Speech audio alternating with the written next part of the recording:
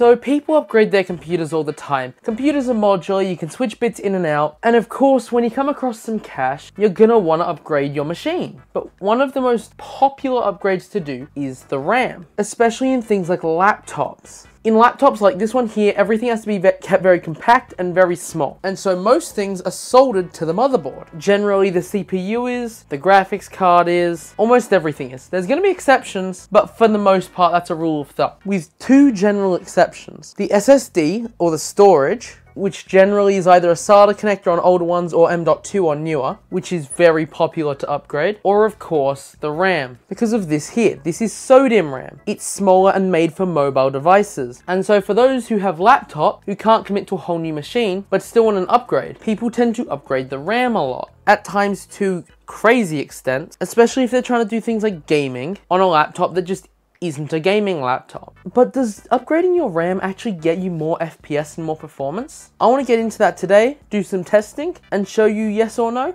and explain why. And while I know I talked about laptops a lot, this is still very applicable to computers, as while a RAM upgrade isn't as common on a computer, as people will often do graphics cards, CPUs, it's a lot easier to get at and upgrade. RAM upgrades are still quite common because of how easy they are. For someone who is not a techie and doesn't necessarily understand all the techie terms, they can also see 32 gigs, 64 gigs, 16 gigs, 8 gigs, and see definitive numbers, a lot unlike CPUs, where you've got a 13900K, so surely that's better than the 7900, but one's a Ryzen, one's an Intel. Same with graphics cards, the numbers are all over the place. RAM has very definitive numbers, and so it's quite common for that to be a first upgrade. Everything I'm going to talk about is still very applicable here. While my testing will be done on laptops, everything I talk about applies to computers as well if you were to upgrade a computer's RAM, just so you know. And so let's get into testing. This is my first test machine. This is a Dell G15, which is a gaming laptop. It's a 5520 model.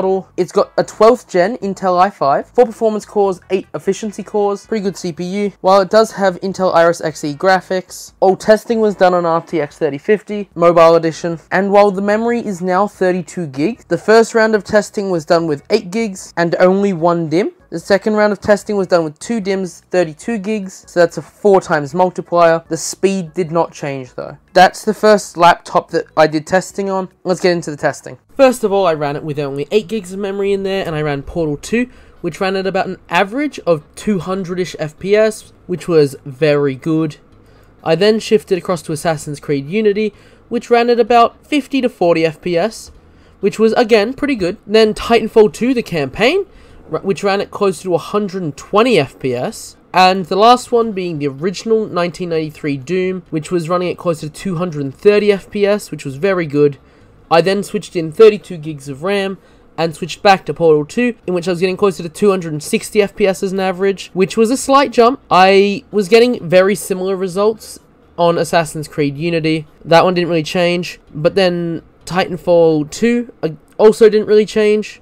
Doom changed a little bit, jumped up maybe 10 FPS, but nothing significant, and overall, no significant jumps. Anything that did have a jump was already getting more than adequate FPS. So that one showed no major changes, maybe a few slight ups here and there, but nothing major. There was a few flaws in that test. As shown with the sticker here, this laptop has RTX. It has dedicated graphics. And what dedicated graphics generally means in a laptop is that it's also got its own dedicated memory, which it does. That graphics card has 4 gigabytes of dedicated VRAM memory. If I was running it on the Intel Iris Xe, then that would have its shared memory. But all the testing was done on the 3050. So while it did boost the RAM for the laptop, the CPU and the GPU, which are big contributors to FPS, didn't really change. So I got to thinking, how can I fix those flaws? Now, generally, if you're doing upgrades like this as well, you're doing it on a cheaper laptop. This is an old Lenovo laptop I just had lying around. It's pretty basic. It's got an AMD 3020E with Radeon graphics, which is a base speed of 1.2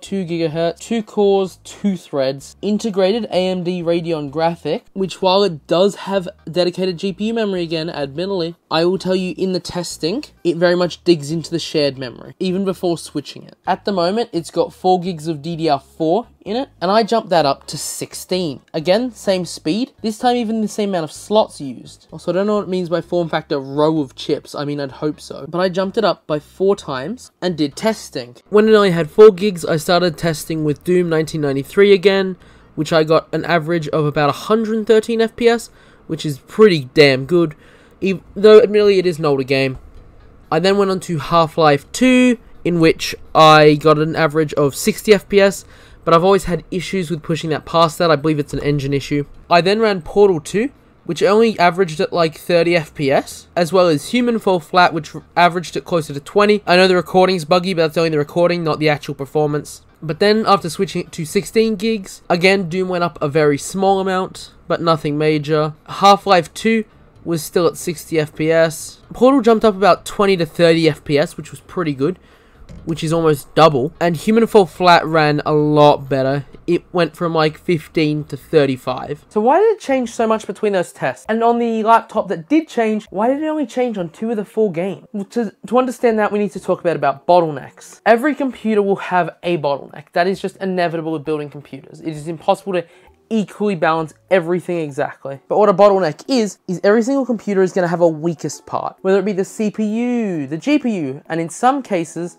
the RAM. But the thing is, different games and apps will demand different things, and your computer will have different bottlenecks on different apps. Some games want a lot more CPU, which tends to lead to more RAM usage, but some games want a lot more GPU power. Some games want both and just need a lot of punch to be able to run it, which means that while your system on paper can have a bottleneck, if you've got a 3060 on an Intel Core i9 13th gen, of course, 3060 is going to be a bottleneck on paper and on the numbers, but depending on what you're using, that just might not be true. If you're doing something that barely touches your GPU but needs a lot of CPU, the CPU might be the bottleneck, which is what we're seeing here. The first gaming laptop was capable of running everything already, and the bottleneck in none of the cases was the RAM. But the other laptop, while it wasn't in all of the cases the RAM, especially when it's integrated graphics that is using shared memory. Integrated graphics on desktop processors are still shared memory. When you upgrade the RAM, it'll upgrade both the CPU and the GPU when it's shared memory, which makes upgrading the RAM a much bigger impact than it would with dedicated graphics. And the RAM was just the bottleneck in that system. In lower end systems, more often than not, a RAM upgrade will help your FPS a little bit, at least a little bit. Higher end systems, generally not always so much, which is what we kind of saw in the gaming laptop. And so if you've got a machine like this, it's a bit weaker, but you want to use it for gaming or whatever, should you upgrade your RAM? My advice is to, 1, make sure that RAM's the problem. See if the RAM is going near the top whenever you're running whatever you want to run. If it is, I would recommend, yes, upgrading your RAM. While if you upgrade it too far, you might never use enough to use it all. If money isn't an issue,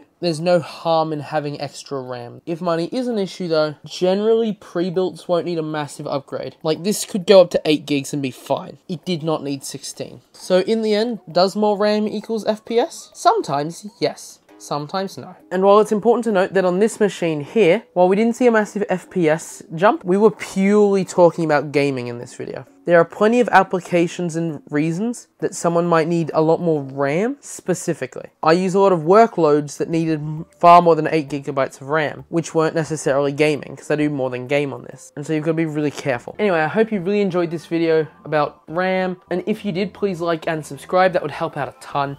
I'm a small creator and I would really appreciate it. I'm going to a computer convention soon, being PAX Australia. My goal is to be at 1K before I get there, which we're getting close, so please subscribe. Comment down below what your specs are, and if you've ever upgraded your RAM, how much by and did it make a difference? Anyway, I hope you enjoyed the video, and I'll see you in the next one, hopefully. Bye-bye.